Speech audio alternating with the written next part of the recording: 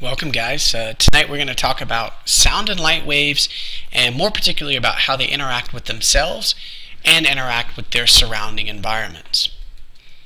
So to begin, let's talk about how waves in general act with one another.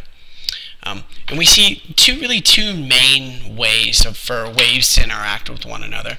One of those is constructively, and the other is destructively. And from their names, we can kind of infer a lot of what's going on with the two.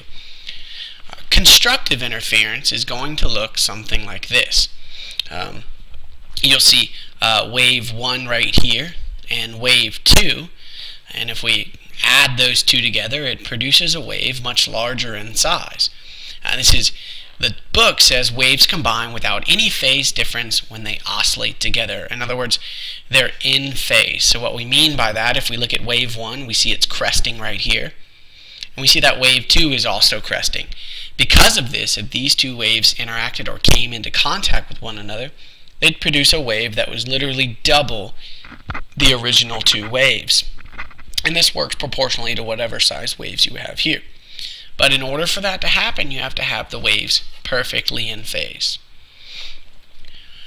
If we look at these pictures here, once again, we got wave 1, wave 2, producing a larger wave here. Now, this, of course, is with our transverse waves, but if we look at something that looks like a longitudinal wave, remember we see our series of compressions and series of rarefactions. So wave 1 is right here, wave 2 is here. What we see is kind of the increase in intensity or amplitude.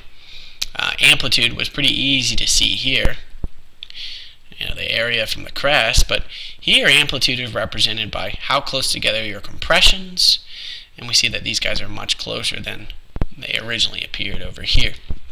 So increase in amplitude, increased in energy, perfect constructive interference.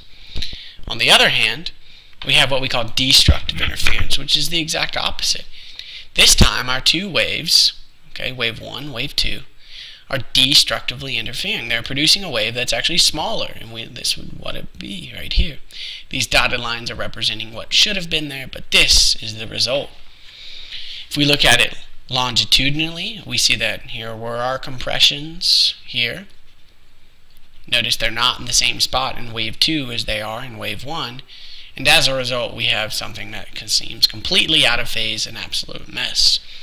No intensity or increase in intensity there. Now, if we begin to look at how light and sound can interact with other objects, not just themselves, we're going to deal with some words that can become confusing. Those three words are reflection, refraction, and diffraction. They're incredibly confusing, not because of their definitions, but because they all sound the same.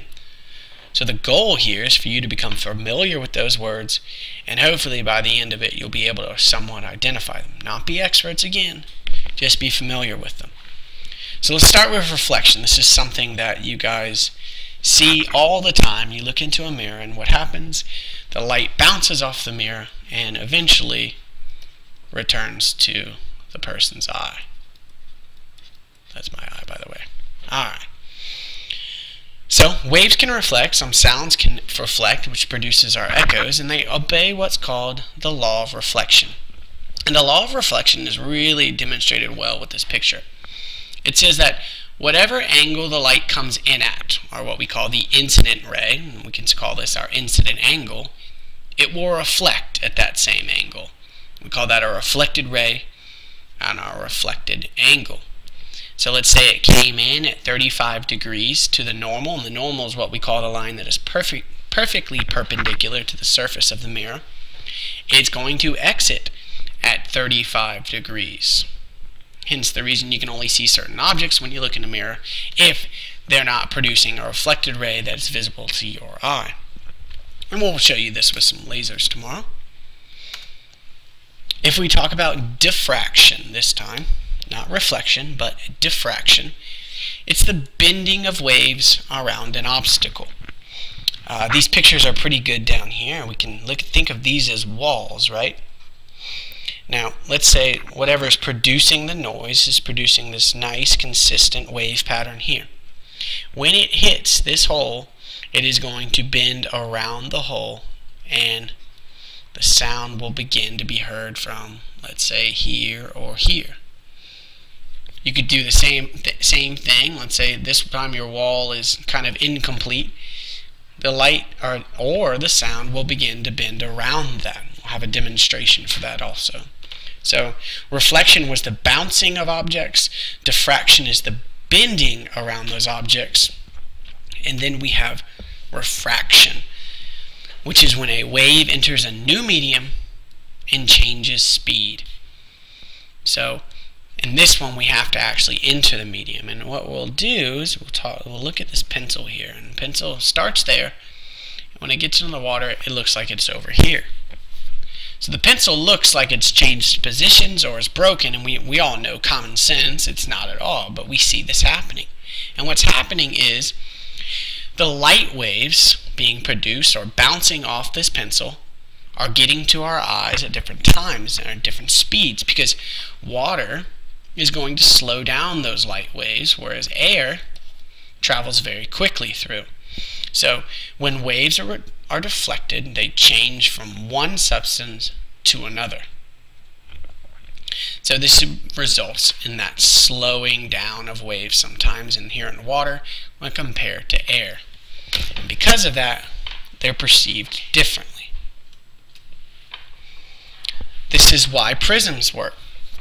What happens here, let's say we have white light entering our prism. When it hits the prism, it begins to separate because the light travels differently through the prism, which is usually made out of some sort of acrylic material or glass or crystal. And then when it exits the prism again, it separates even more because it's now going back, and it's already been separated within the prism material, going back into air. The light is refracted, and now we can visibly see Roy G. Biv, or the colors of the rainbow that make up white light. This is another reason why if we look into water, okay, so you can see the eye here, we may say a fish or something under the water, and the fish may be here, but our eyes perceive it here. The reason for that is the light was traveling slowly through this water and then sped up to get to your eye, resulting in what we perceive as the fish being here when it's actually right here. It's the bending of light because it went through a different material, the changing of speeds. Lenses is another way which light can interact with its environment. So if we look at lenses, we really have two types. We have convex lenses, or converging lenses, which we can call them. Or we have concave lenses, or we can also call them diverging lenses. You can see in a convex lens, it takes all of the light rays and focuses it onto one point and produces this image here. In a divergent lens, the light rays into the prism, they're actually spread apart out here, but produce an image on the other side. This is what we call a false image. We can use these for pretty useful things. But in order to understand that, you have a quick kind of anatomy lesson on the eye. The eye itself has this, of course, natural lens, and we call it the lens right here. Now, as light enters your eye, this lens is going to take all of that light and focus it right here at this point on the retina, and then eventually the retina will transfer this to the optic nerve, which eventually makes it to our brain, and then we begin to think. Okay? Well, if all of that works well, everything's good, our eye functions nice, we don't need glasses. But many times what we see in myopia or nearsightedness is we'll see that image fall short of the retina. Therefore, things seem blurry. In hyperopia or farsightedness, we see things are being focused back here. And because of that, things seem blurry. In order to correct that, what do? We very simply put a lens in front of the eye or glasses, which is the same thing, right? Here's our person who's nearsighted. The image was falling short. And what we did was put a concave lens in here, which is going to diverge the rays slightly, allowing them to, when they hit this lens, be focused nice right here on the retina. If we look at somebody who is farsighted, Once again, the image was being formed out here and not on the retina. Put a convex lens, begins to converge them before it hits our lens, and now we're focused right on the retina, and the optic nerve can transfer that straight to the brain. So, tonight, I'm not asking you to be an expert on any of what we just said. We'll have plenty of discussion tomorrow. But understand the difference between constructive and destructive interference. Understand reflection, diffraction, and refraction. And then have a basic understanding of the two types of concave and convex lenses. Alright, have a good one.